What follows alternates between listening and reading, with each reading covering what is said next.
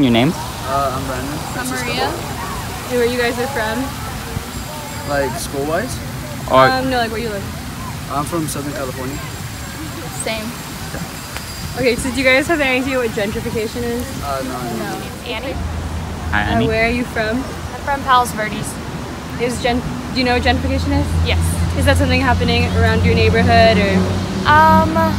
Definitely where I live in Los Angeles. Not really where I'm from, but where I live in Los Angeles, definitely gentrification is a big part of the neighborhood.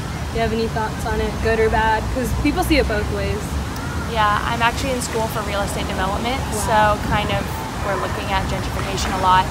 If done in the right way and kind of in an educated manner, then I think it can be a good thing, but if it's uncontrolled and kind of, you know, done for money or for, you know, kind of what are the motives, you kind of have to look out for that. But done in the right way, I think gentrification can be a positive thing.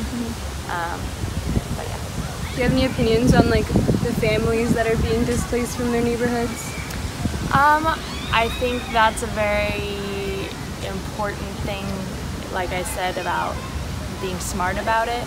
So I think being smart about how it's going to affect who's already there. It's not like untouched land that you're just kind of coming in and developing or, you know, changing. So yeah, you have to really take that into account and really kind of appreciate what was there. And I don't necessarily think gentrification always needs to mean relocation of people, but a lot of times it does. So it's kind of like ideal scenario versus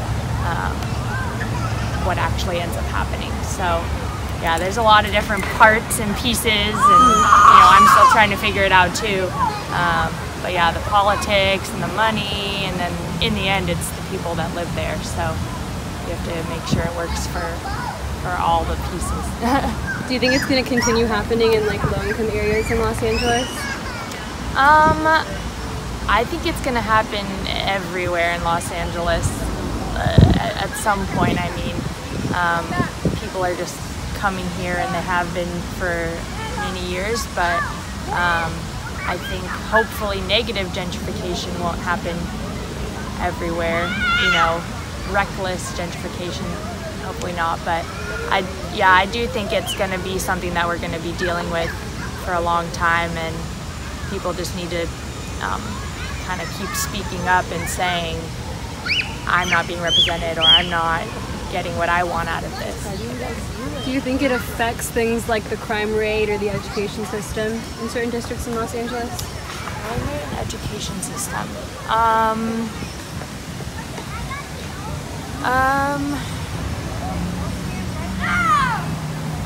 don't know. Heather, Huntington Beach. Okay. Do you know what gentrification is? Okay, well, I think it's when like a new population of people come in and like replace some other population of people.